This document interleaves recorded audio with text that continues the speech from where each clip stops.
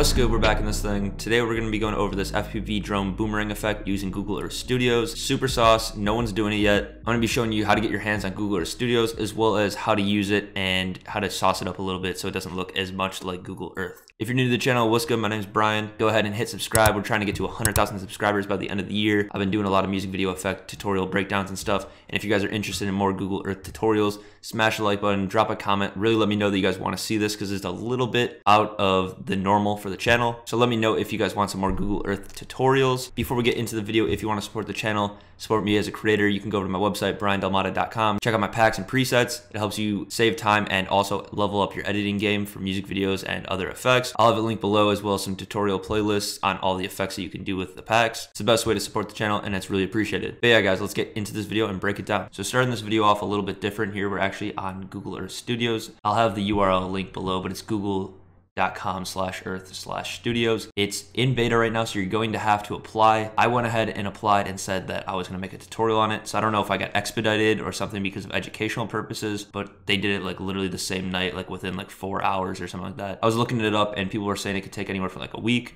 but I got lucky. It's definitely dope to use right now because it's a little bit more exclusive. Not everyone has access to this, so definitely use it while you can and kind of, pioneer the way of using Google Earth Studios to add drone shots or whatever into your music videos. Once you get accepted to the Google Earth Studios, they'll send you an email. You can click Try Earth Studios up here in the top right. My favorite thing about this is how easy it is to use right off the bat. So what we're gonna be doing is we're gonna be using one of the quick starts. So if you see blank project here, click the drop arrow and then go to quick starts. I'm gonna be using the orbit one. There's plenty of ones you can use. Like I said, if you wanna see some more tutorials and more effects that you can do with this, let me know. But the one we're gonna be choosing here is orbit. Just orbits a location. The effect you saw me do was on the Willis Tower in Chicago, but let's go ahead and do something different, maybe like the Eiffel Tower, and you just type in Eiffel Tower, or if you have a specific spot you want, you can type in an address, whatever. It's basically just Google Earth, so you can really do anywhere on the world that's been mapped out, which is a good majority of probably places that you're recording videos at. And then I'm just gonna go ahead, and since it is the Eiffel Tower, I kind of want it to focus a little higher up on the Eiffel Tower here. I'm gonna have the altitude be a little bit higher up too, and then the radius at which it circles a little bit more out so you can see the sun up here. What you saw in the clip was actually a mixture of two shots, and this is what's so cool about Google Earth Studios is that since it's completely digital, it's almost like having one of those crane shots that you see in music videos where they do the exact same motion over and over again, but you can take out and add stuff. For our case, we're gonna be doing a day shot and then a night shot so you can see the solar system in the background, as well as you can see Earth lit up at day. Play around, switch any of these settings. Say you wanted to start facing a certain way, you could drag this. Altitude, they're all pretty self-explanatory. Just tweak around with whatever looks good for you. And then I'm gonna change the time to 10 seconds just to speed it up a little bit. It doesn't really matter too much. You can have it last as long or as short as you want. And then go ahead and click enter there. Right off, you can see you basically can render this out and have a cool drone FPV shot of the Eiffel Tower here. But some things we're gonna do to spice it up a little bit is go to add attributes, and then I'm gonna add field of view, time of day, and roll. Roll's experimental, so it might like be a little glitchy or whatever, but since I've used it, I haven't had any issues, so just keep that in mind though. And then you can see it plays the time of day it is right now. So apparently the sun is rising in Paris right now. And that's a super cool shot, like the sun just right over the horizon. But say you obviously aren't recording at this exact time that I am, you can play around with the sun and you can bring it down, up, whatever. I think for us, we could do two separate ones, maybe like the sun right here so it has that like flare, and then I would do one at night as well. So what we're gonna do here is I just want to get that boomerang effect that I had, and to enhance that I start off with it zoomed in, maybe something like field of view 4, so it's like really close up on the subject here, so in our case the Eiffel Tower, as well as bring the roll to something like whatever you think looks good. I think I'm gonna do 7.5. And if you're familiar with Premiere Pro or After Effects, assuming that you watch my channel, you are, and you know what keyframes are, all you have to do is just keyframe the roll and the field of view. And for us, we did our composition is 300 frames. So I'm gonna go right in the middle at 150 here and drag it -7.5 for the roll. And then I'm gonna bring the field of view out to whatever we think looks good. You can bring it out as crazy as you want. That's what's so cool about this. It's all digital. So you could like really go crazy with a field of view. For example, 90.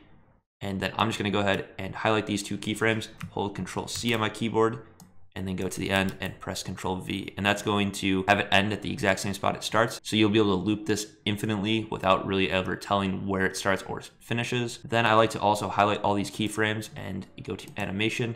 They also have this easy ease option, basically just smooths out the motion of what we're doing. And you can see here,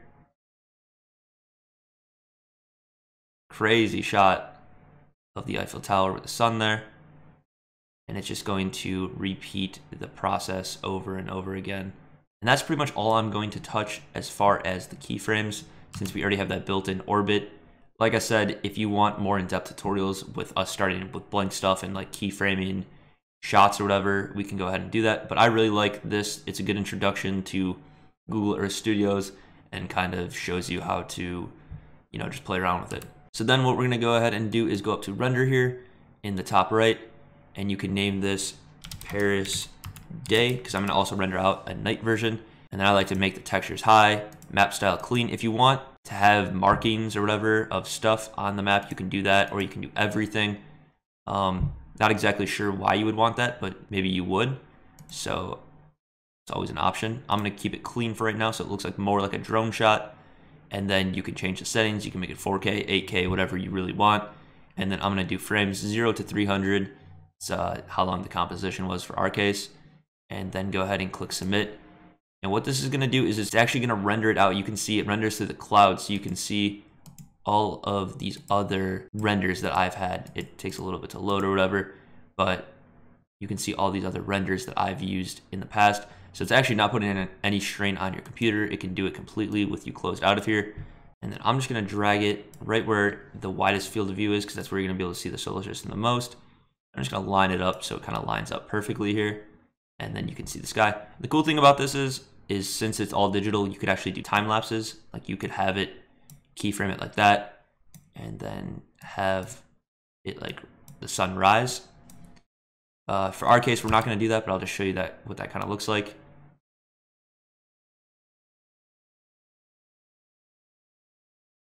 Just cool looks that you can get. It's all really, really easy to do with Google Earth Studios. So like I said, just lining up the stars here with the Eiffel Tower. And then I'm gonna go ahead and render this one out as Paris night. Keep all the same settings. Make sure you don't change any of the keyframes between these two renders. So the night and day one should be exactly the same resolution, same dimensions, all that stuff. And then submit that for your render as well. While that's rendering, I'll show you a few clips. So this is the clip that you saw in the intro here. It's just Chicago, the Willis Tower, and it's looping with some RSMB and black bars to kind of cover up those watermarks, as well as it's two shots actually combined. But since they're exactly the same, I went ahead and just masked out the skyline here. It's actually like a day clip. I'll show you the original clip. So here's the day one.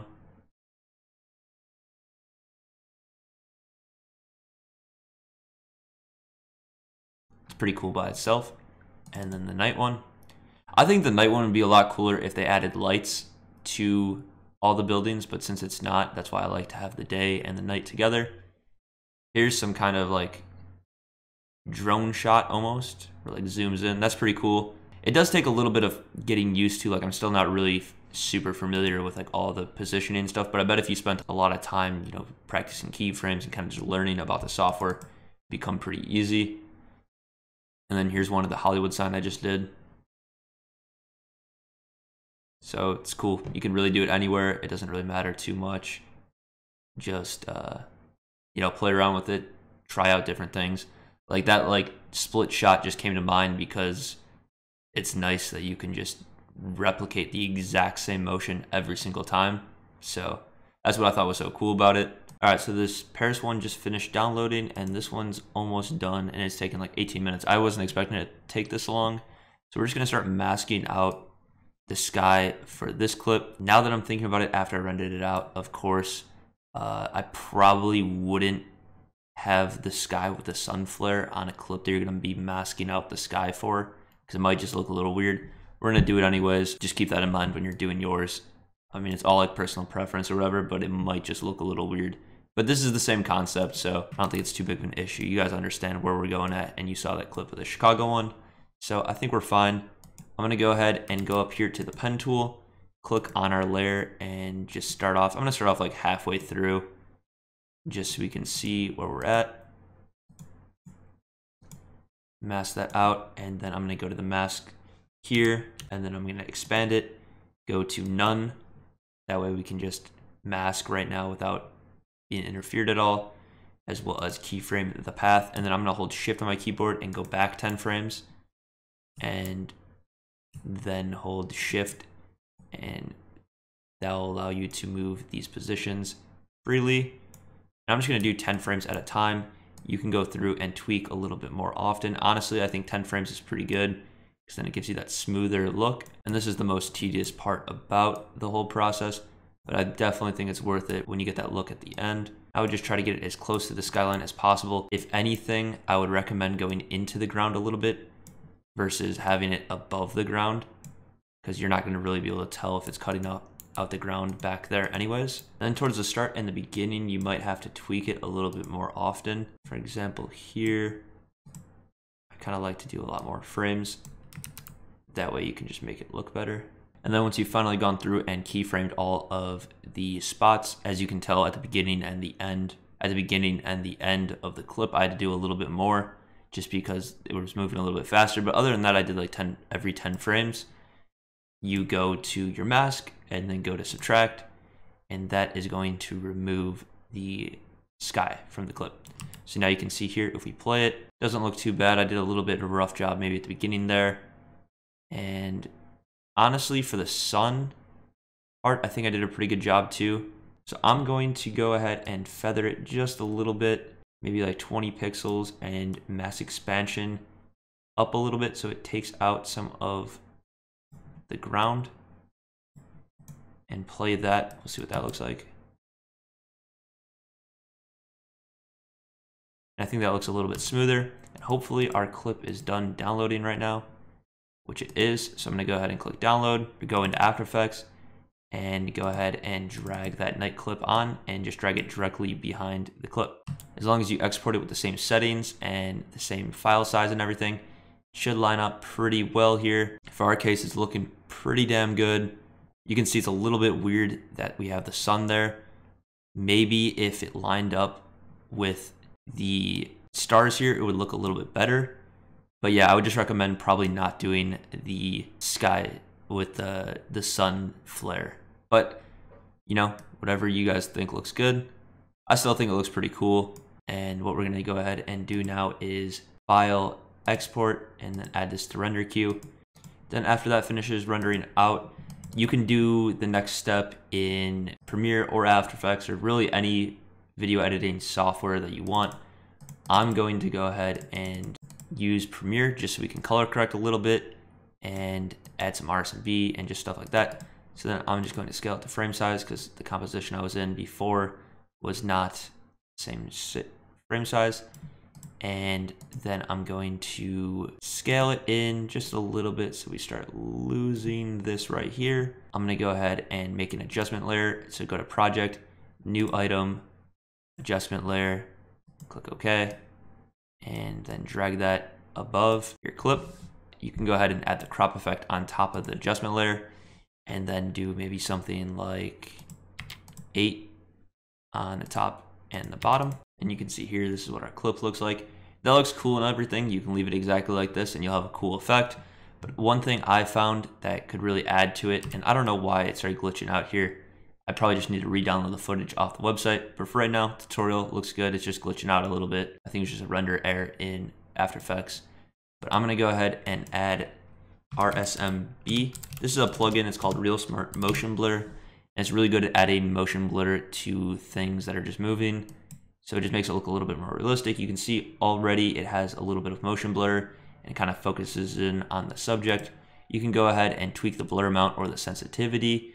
I'm just gonna go ahead and render it out with default settings and see what that looks like. Most of the time it looks pretty good, but depending on your clip or whatever, you might need to change the amount of blur and the sensitivity. Now you can see here with the motion blur, it adds a little bit of blur around the edges, and maybe when we go into the Eiffel Tower, you can change the sensitivity to see if you didn't want it to blur as much around here. You can change that. You can see I did the same thing with the Chicago one. You can also go ahead and maybe color correct or something if you had footage that you wanted to match.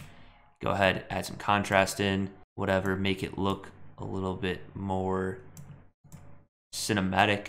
Just keep in mind that you're affecting two clips basically. So everything you're doing is going onto the footage down here and onto the sky.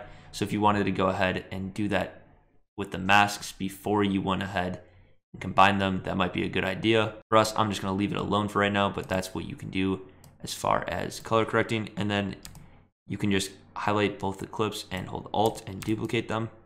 And I'm just gonna delete the gap in between them. And you can do that as many times as you want to have the footage loop. And then once you duplicate it a bunch, you'll see that it's gonna loop perfectly here. And the reason is because we're able to control the motion and the start of the keyframes and exactly where the beginning is. But yeah, guys, if you made it all the way to the end, I really do appreciate you. Thank you very much. If you haven't already, like, comment, and subscribe. Go ahead and check out my website, briandalmada.com. Check out my packs and my presets. It's the best way to support the channel and me as a creator. Let me know if you guys want some more Google Earth Studio tutorials.